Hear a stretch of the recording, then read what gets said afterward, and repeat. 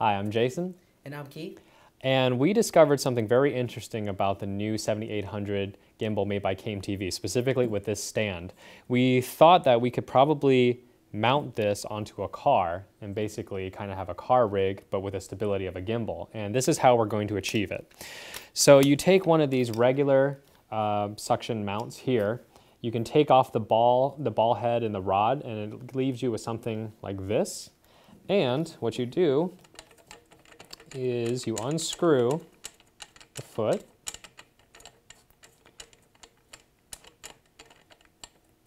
All right, keep going until it goes all the way out, and this part comes off, allowing you to change the bottom into a suction cup.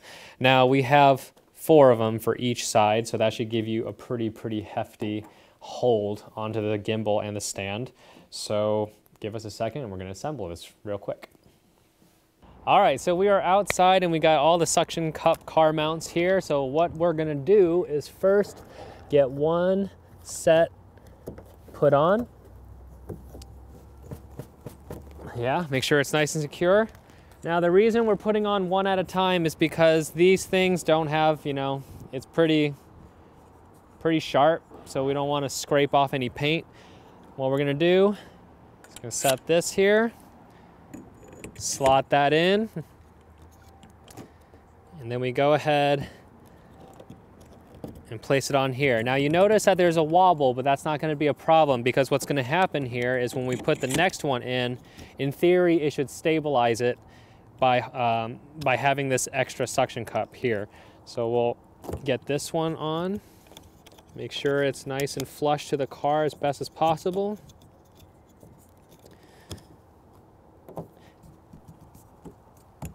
As you can see, it already doesn't move. Keith, could you hand me that other one, please? Thank you. We finish off here with the last one.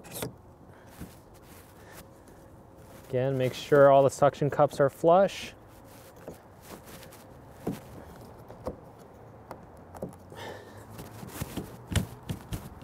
It's not going anywhere. So, got it. Last but not least,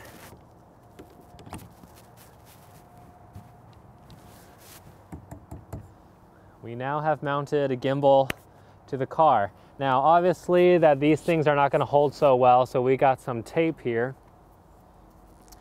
We'll go ahead and tape the handles down to the rod or to the stand.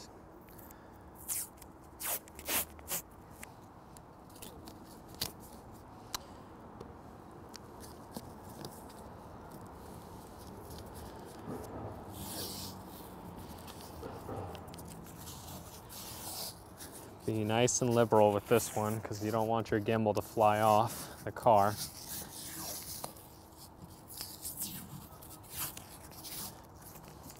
Okay, that should do it on that side.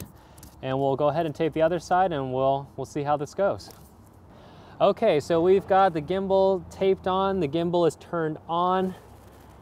We're gonna adjust the camera before we take off in the car. But again, as you can see, I am literally pulling with all my weight and it's not going anywhere. It is sturdy. So, here we go. So far, it looks like it is nice and stable.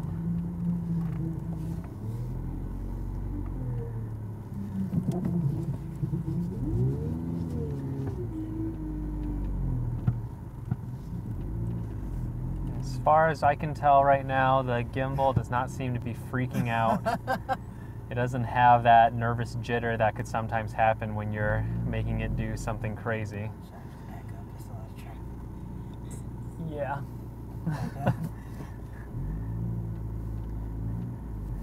Now would not be the time. Especially if a cop comes by. They're like, what the hell's going on? I'm stuck here. All right, as right now we're on a very uneven terrain here, and as you can see, the gimbal is actually still maintaining a nice flat movement. Now I do see a little bit of a side wobble just because of the nature of the movement, so we're gonna take a look at the test footage right now and see what we got. You want me to go for it one more time? All right, let's do one more forward run. Going at a nice, probably 10 miles an hour, less than 10. All right. Pretty nice. Still holding. Again, there's still that side wobble. We'll have to take a look in a second.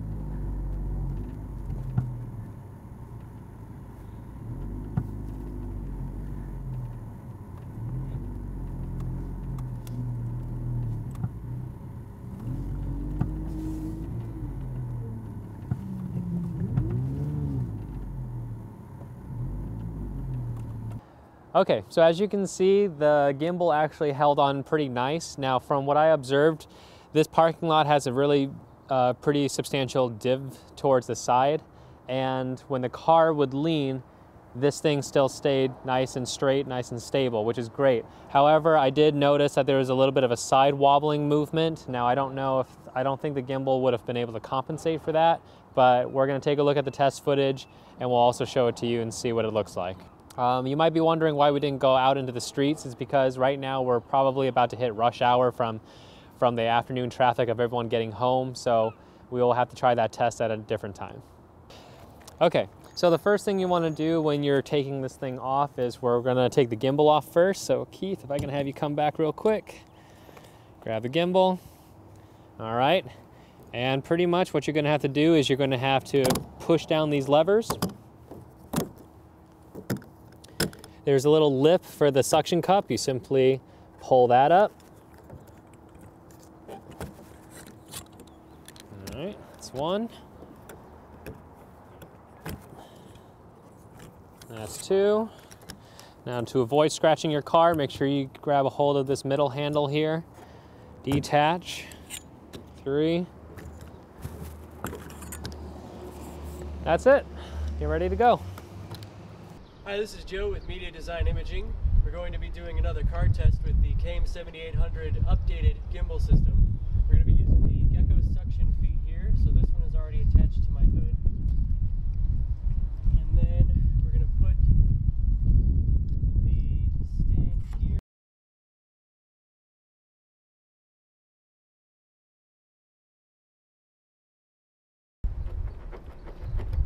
Yeah, it's not going anywhere. Okay, I think we're ready. Okay, we have our gimbal with our GH4 and 14 to 140 lens. And we're going to put that on the stand and then grab some tape and tape that down.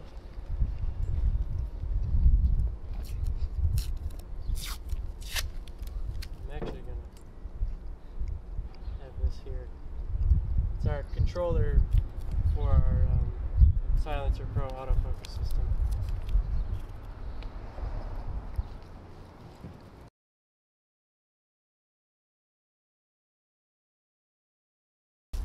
Make sure to go up and down the handle, and you can, just to give it a more secure fit.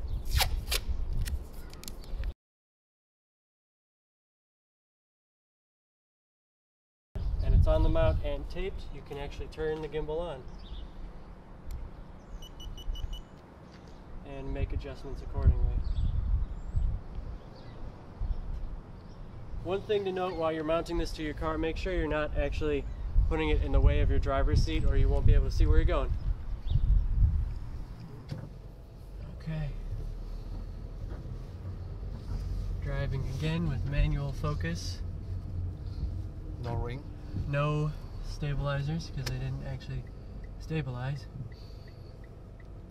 What else did we do to the camera? Well, I guess we just set them out in manual focus.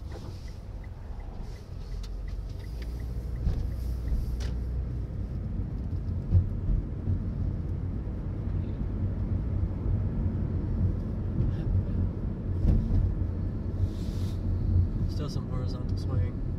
But that didn't show.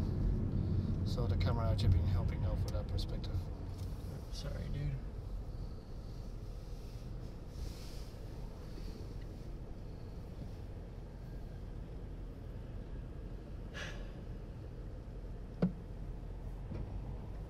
Yeah, right here, right when we're here, the footage is really smooth. still. Sorry, I keep getting caught on these lights.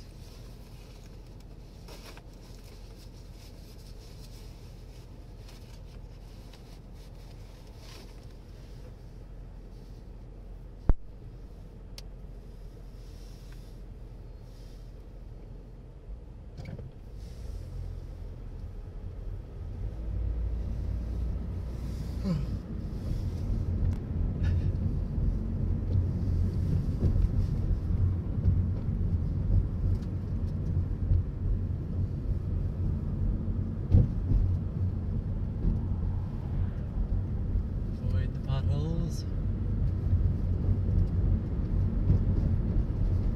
Oh, do you know Channel 5's Pothole Patrol? Yes. They were in my hometown yesterday. Oh. Yeah, they were parked on the side of the road. Looking for potholes on Mills Avenue, or Mills Road.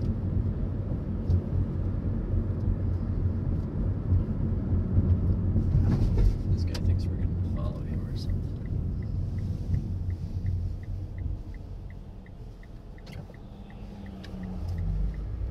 We don't let it go all the way down this time. I think the stop sign everything on way too many potholes there. Okay. We know for a fact coming back is okay. Yeah.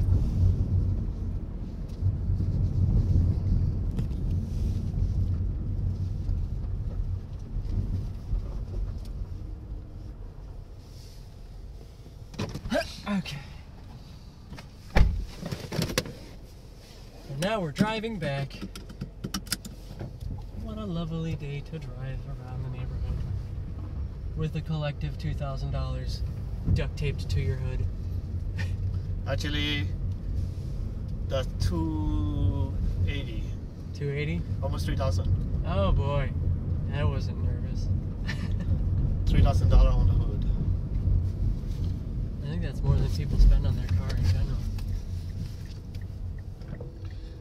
So hopefully before you get back, we can do a Instagram.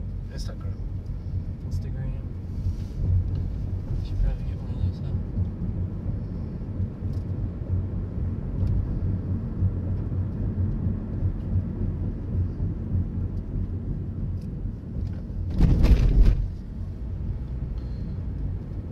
Frozen.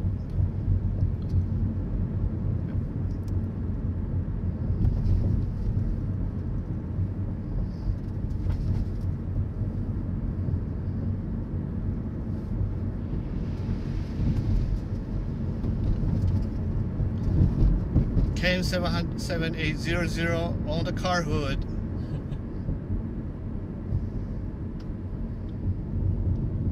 Shout out to Mitsubishi.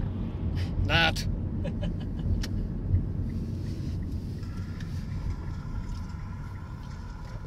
KM7800 on.